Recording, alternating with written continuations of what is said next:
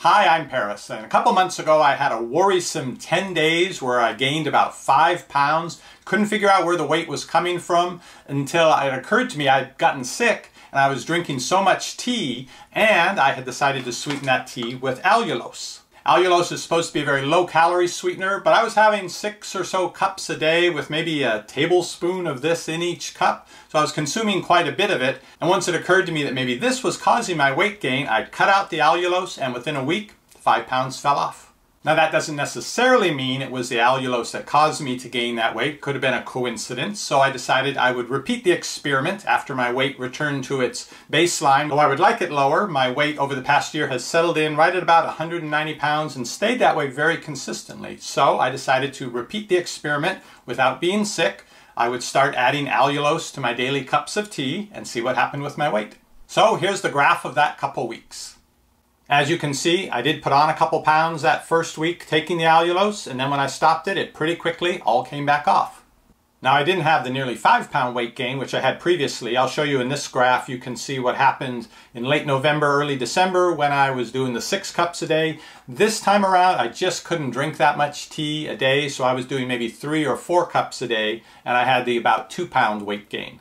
Now, allulose is considered a rare sugar, not an artificial sweetener, but the chemical formulation of it is a little bit different than regular sugar, so your body doesn't metabolize it, it passes on through for the most part. That being the case, and the fact that the weight came on so rapidly and came off so rapidly, makes me think it wasn't actually developing fat on my body. There must have been something else causing the weight gain. And a comment by a viewer who watched my previous video, I think, really hit the nail on the head of what's going on.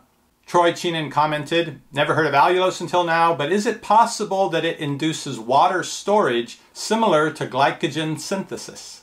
I think that's what it's got to be. It was water weight, and I don't know exactly what was going on inside me that did that, but consuming lots of allulose, in my case, seemed to have me retain the water, which made my weight go up and explains how it came back off so quickly.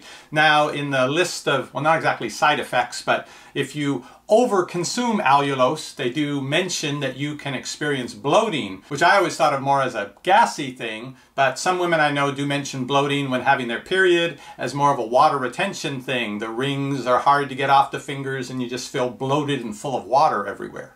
So I'm not sure which type of bloating they were referring to, maybe both when they mention it as a side effect of allulose. But it's definitely the case with me that if I consumed more than a tablespoon or so of allulose per day, that I would see the water retention, I would see my weight going up. But it seems like the more I have of it, the more water weight I retain, which it goes away fairly quickly when you stop taking it, which is good.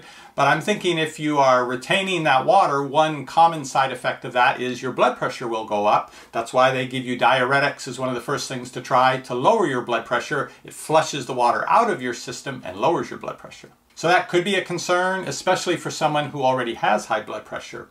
But my sweetener now, I was doing a stevia monk fruit blend, but researching that as part of all this, I found that they think stevia really isn't good for your intestinal microbiome, that it disturbs it, and I am working on taking good care of my microbiome. So I now sweeten just with monk fruit. Not that I know this is the best thing for me to use, but there aren't any studies out there saying it isn't.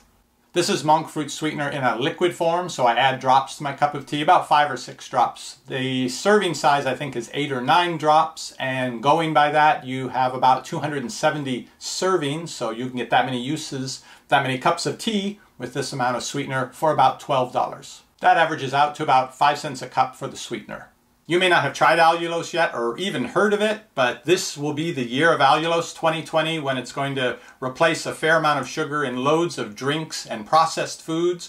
So if you run into the experience I had in early December where my weight was going up day by day and I was panicking about what's going on, take a closer look at any processed sweet foods, any processed treats that you're having, and see if they haven't started putting allulose in that. Even if it's not so much in this treat, if you're having this treat and this treat and this drink, you could be having several tablespoons of it a day. If you'd like to find out more about powdered allulose and liquid monk fruit, I'll link to both these products down below this video.